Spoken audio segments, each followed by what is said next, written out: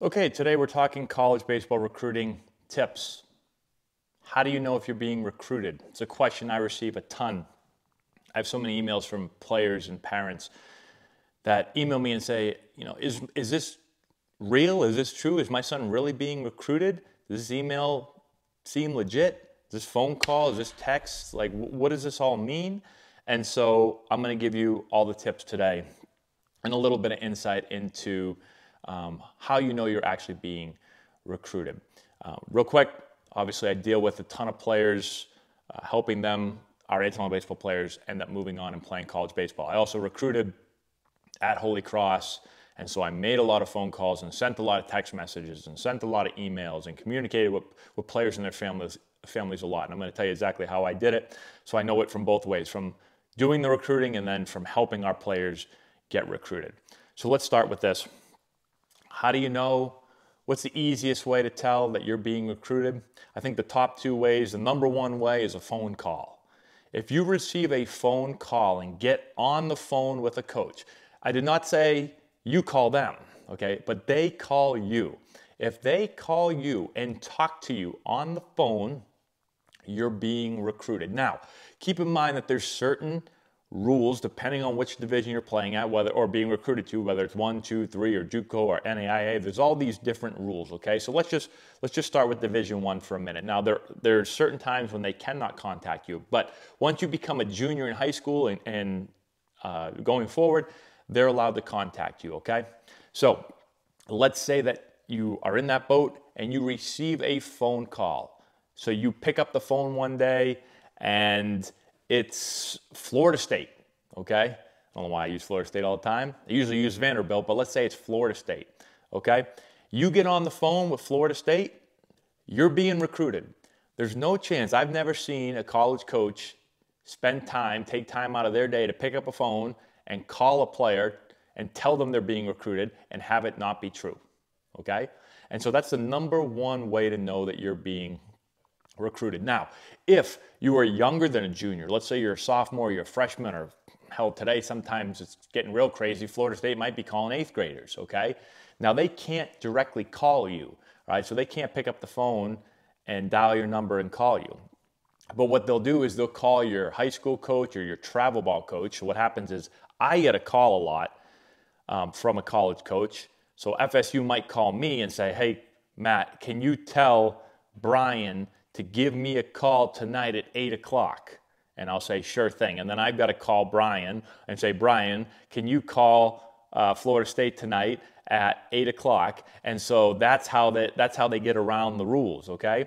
But regardless, either they're calling you because they're allowed, or they're trying to get somebody to tell you to call them before your junior year, okay? So a phone call is 100% without a doubt means you're getting recruited. Now, keep this in mind also. Just because you're getting recruited doesn't mean that you're going to receive an offer, or either a roster offer or a scholarship offer, okay? So it is important to keep this in mind. You can be recruited, so coaches can be talking to you.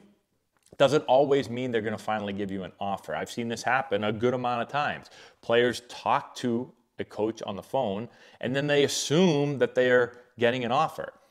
And then down the line, all of a sudden, they don't get one, and they're really, really confused. You have to think about this. A college coach isn't going to just call you and just put all his eggs in that one basket, because he knows that you're probably, if Florida State's calling you, guess what?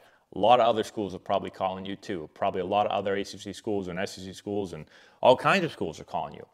And so he has to be recruiting a bunch of players at the same time because he knows he's going to lose out on certain players, right? And so just make sure of that. Does it mean that they're very interested in you and they're trying to recruit you? Yes. It doesn't technically mean they're going to give you an offer, okay? But if you're on the phone with them, you know there is legit interest, okay? I would say the same thing with text messages. Some coaches like to text message more than call, but calling is the number one way. Text messaging is probably the second way, all right? So if you're receiving text messages from coaches, then they definitely have interest and they're recruiting you. Right? And typically a text message is going to soon be followed up by a phone call. So you can kind of put those in the same basket, okay? Now, let's go a step below that. emails. Emails can be tricky. This is what I'll say. Emails are typically the way that college coaches, one, promote their camps. So we've talked in the past about how coaches want to get players to get to their camps, either to recruit them, to see them play and to possibly recruit them, or to help fund the program, okay? So you have to be careful with emails. Now, there were plenty of players that I emailed back in the day when I was coaching in college and invited them to our camps, or even communicated with them via email, letting them know that I had recently seen them play and that I'd like to see them play again, and that, I'd like to see could they send me their schedule? Could they let me know when they're pitching again or when they're playing again, right? And I could definitely be recruiting them, right? So this is where it becomes tricky. It is possible that you're being recruited, but it is also possible that they just want you to come to their camp, right? It could be just a blast email out to 1,000 kids, right? And I see these all the time where it'll even say, "Hi, Johnny," comma, and you're like, "My name's Johnny. Coach called me by my name. He must be recruiting me. We just saw you play at a recent event and we'd love to see you more. Please come down or please check out our camp, which we'll be having on July 22nd on our campus. And these are the schools that will be there and this is what we're going to do. And we'd love to see you play and we hope to see you there. Thank you," right? And so players get confused. First off, do know that they're able to get a database of players. They go to a tournament. They're able to get a ton of players in this database, right? So they get it from, whatever, Perfect Game or wherever. They plug all those names in, and then they can blast out emails. And when they type in the email that they want, they blast it out to 1,000 players. It's going to say, "Hi, Johnny," to Johnny, and "Hi, Michael," to Michael, and "Hi, Billy," to Billy, and "Hi, Bobby," to Bobby, right? And so just because it says your name doesn't mean that they actually know who you are. Sometimes it does, okay? But I would say a lot of times it doesn't. And so again, keep that in mind, is that emails can be tricky, okay? So always go with phone calls and text messages are the most important. And those are the biggest ways that you know you're being recruited. And emails are usually not so much. It could be, it probably isn't. I would respond back to the email. If you're interested, respond back and see if you get a reply again. That goes maybe a little bit more in depth. Also, just be careful, and this is a way that you can kind of know, is it just inviting you to camp, right? Is that all it's doing? Or is it asking you to send the schedule so they can come watch you again, right? So those are two different things. If the coach says, "Hey, send me your schedule, I really want to get out and watch you play," and then you send the schedule and they say, "Thank you so much, looking forward to seeing you at this tournament in New Jersey," that's a little bit different than, "Hey, come to our camps.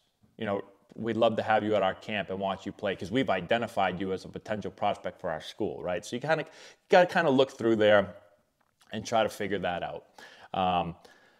So hopefully that makes sense to you, okay? So just keep in mind, phone calls, text messages, most important. Emails are below that.